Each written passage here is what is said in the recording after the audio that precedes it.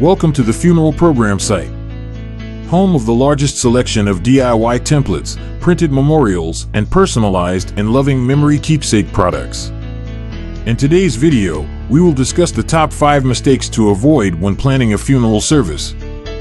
But before we get started, please take a moment to join our growing YouTube family of subscribers.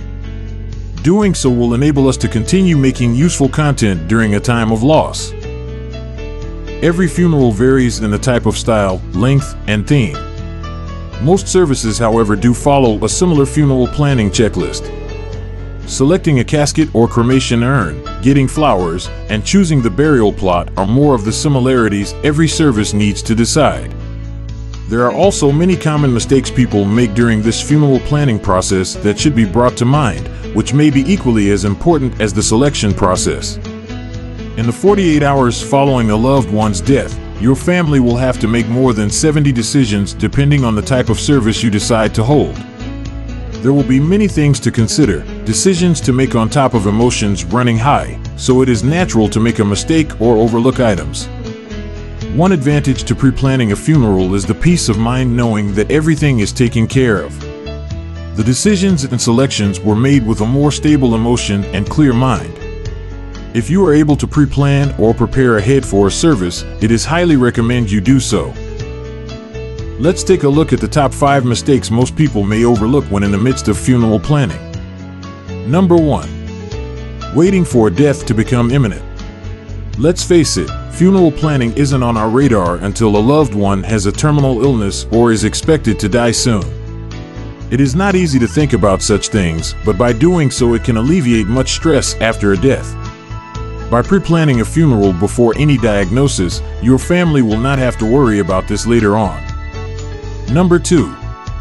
Not communicating with your family.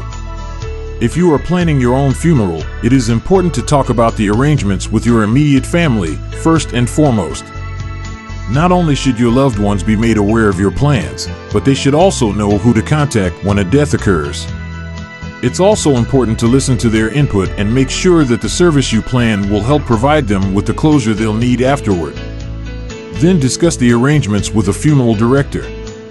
Number 3. Failing to clarify your final wishes. When you do meet with the funeral director to begin the arrangements, make sure that they understand everything you want the service to include.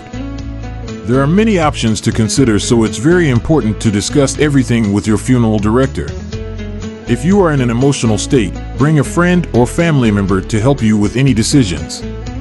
You can also make notes prior to the meeting as you remember them and provide that to your funeral director. Number 4. Failure to ask questions. A common funeral planning mistake is going on the assumption or being afraid to ask questions. If you're unsure about anything, your funeral director is more than happy to clarify things.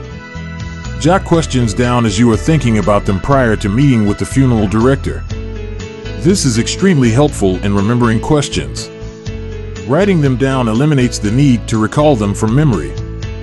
Number 5. Not sticking to a budget. When people wait till a loved one has passed away to make funeral arrangements, they often end up overspending, partly due to the high emotions they are currently experiencing. For many people, they end up selecting more expensive items and services because that's what their loved one would have wanted or deserved. By pre-planning a funeral service, you can set a budget and avoid emotional overspending. Thanks for watching and staying with us for another informative video series. We'll see you next time in another round of funeral-related videos only here at thefuneralprogramsite.com.